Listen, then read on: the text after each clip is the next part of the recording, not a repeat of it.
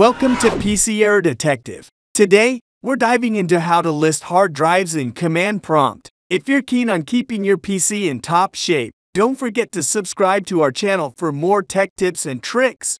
To begin, click on the search box, type Command Prompt, and open it. This is where we'll enter our commands. For our first step, type this command and press Enter. This will display a list of all the drives your computer recognizes. If you're looking for another tool to manage files and disks, Windows has got you covered with it. To list your drives, type this command and hit Enter. For those who want more details about their hard drives, DiskPart is your go-to command line tool. Start by typing DiskPart and pressing Enter. Follow that with Type List Volume and press Enter again. You'll see a detailed list showing volume numbers, drive letters, labels, file systems, partition types, sizes, statuses, and more. And that's it. Thank you for watching and see you in the next video.